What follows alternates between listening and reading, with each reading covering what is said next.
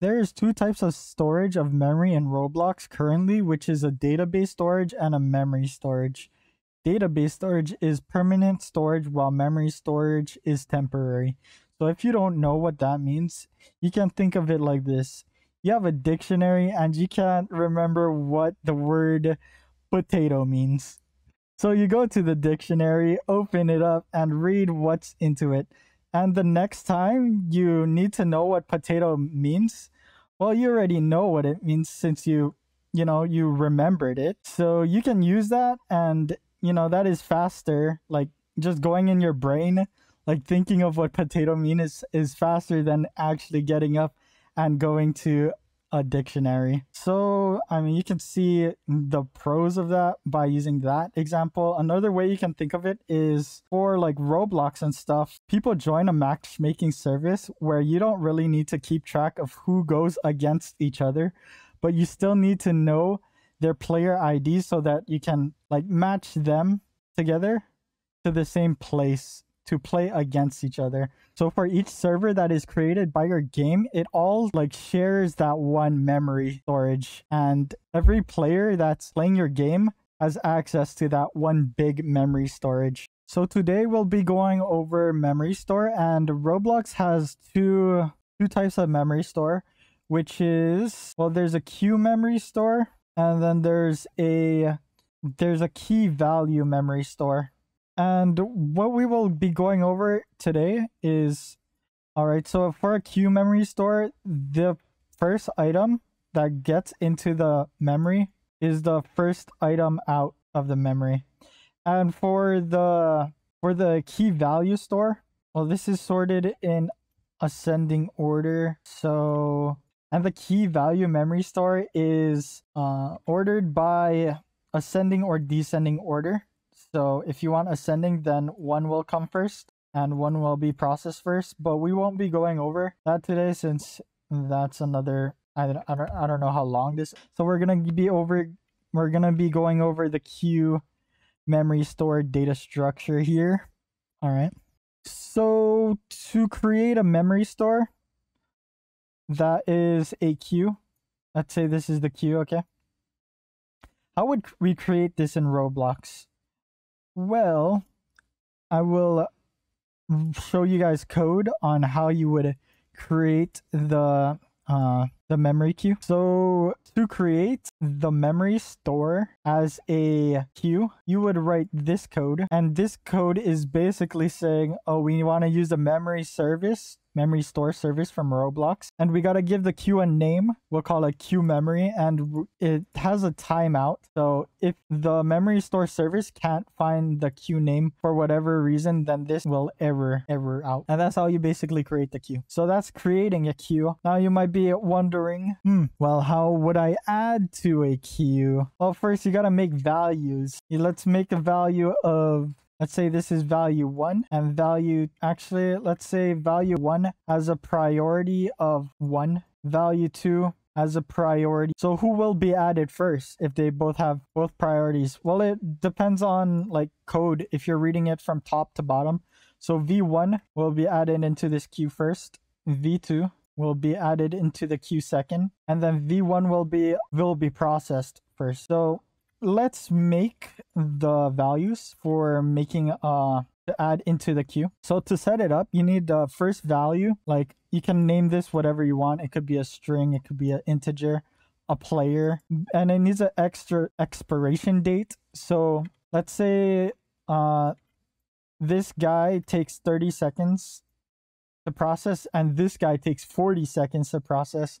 This guy will never get to the front of the queue because this number V2 has to wait for V1 to finish. So when the 30-second runs out, then this guy will not be in the queue anymore. He will be like thrown out and removed into the computer space, deleted from memory. And then we need a third value, which is the priority number. Basically, if we were to have the same priority, V1 would go here, V2 would come next. But if we change the priority of V2 to number 2, because the higher the number the better, or the bigger the priority, then V2 will be added here and then V1 will be added here.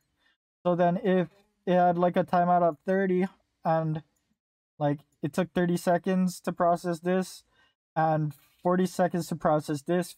V2 will be good to go, and then V1 will be good to go. All right, so we created the two values that we're gonna put in the queue. How you call it is using the function from memory storage called add async, like that. So use memory storage adds async, and you would do this queue, and add the first value, the expiration date, and the priority. That's how to add values into the queue. Well, we can add to the queue. Now we just gotta read from the queue so we can actually get those values. How we do that is, well, we need 3 parameters for the function, which is basically the number of items to remove from the queue. Let's say 2, all or nothing is going to be false, because let's say it's going to try to grab 2, and if the value 2 wasn't here, it will just grab 1, the first value in this queue.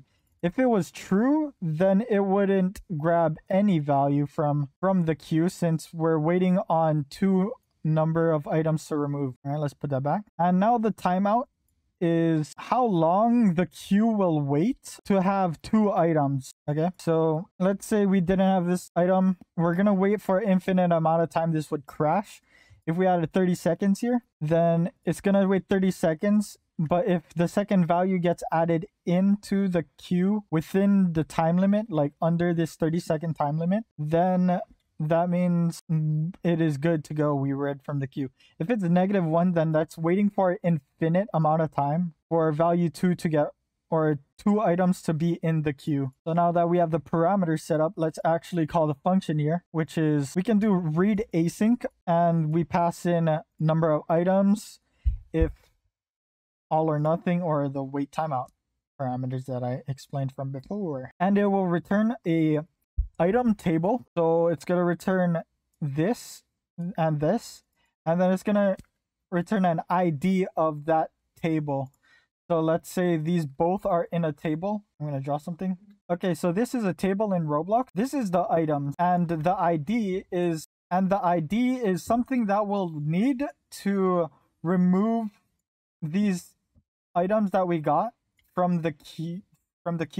I'll go on that later. Why would we need the ID? So now we'll just print out the values of the queue.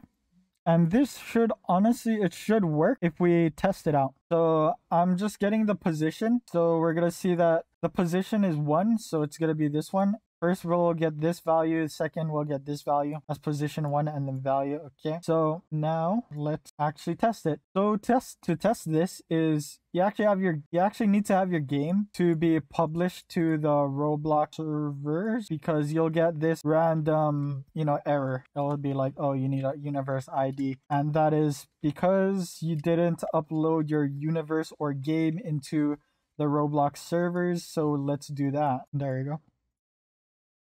All right, so we'll just rename this to memory queue test, I guess. And then let's save it. Now it's uploaded to the Roblox servers, and now we can test it out. You'll see in our output is we have 1, and then the value number 1, 2, value number 2. Cool.